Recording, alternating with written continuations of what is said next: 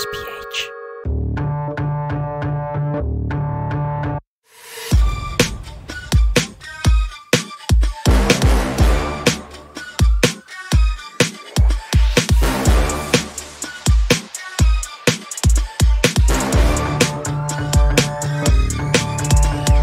Hello mga ka-China Cars!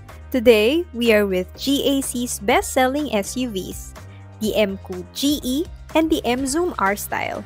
Meron itong 100k price difference, and out of all the SUV variants na meron si GAC, itong dalawang unit na ito ang palaging pinagpipilian.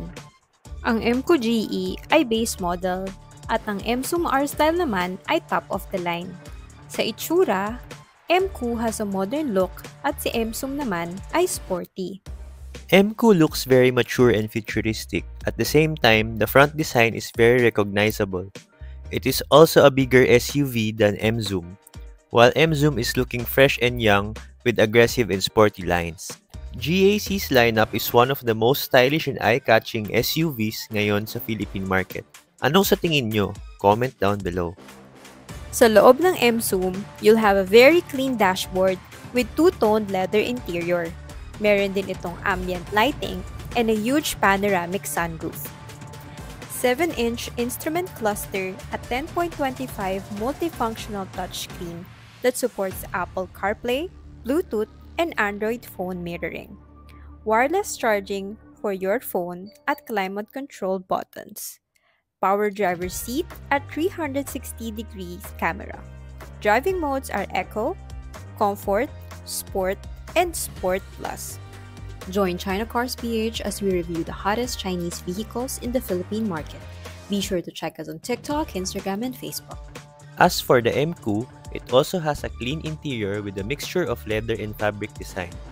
It has 7-inch instrument cluster and a 10.1-inch digital display, which are clearer than the Emzoom.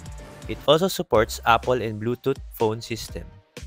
Sa design, meron itong mga round and circular designs, including ang unique door handles nito. Meron itong rear view camera and power adjustable driver seat. Meron din itong cellphone tray, pero wala itong wireless charger at wala ring sunroof. Driving modes are Eco, Comfort, and Sport.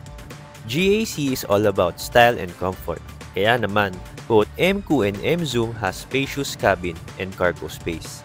However, dahil mas malaki ang Emkoo, mas malaki din ang cabin and cargo space nito kaysa sa Emzoom. GAC has been in the Philippines for a few years, and they have earned a good reputation pagdating sa safety and comfort. Ang mga major difference na meron si Emzoom na hindi present kay Emkoo GE ay ang sunroof, wireless charging, power folding mirror, DRL, at ang 360-degree camera. But of course, may mga buyers din na basic and simple lang talaga ang gusto. And if hindi naman important para sa'yo ang mga differences, it shouldn't be a problem. Another key point is the size. Emkoo is slightly bigger than Emzoom. Lastly, of course, the feel. So I suggest na talagang mag-test drive ka para malaman mo ang feel and difference nito once dinadrive mo na or sakay ka na sa car.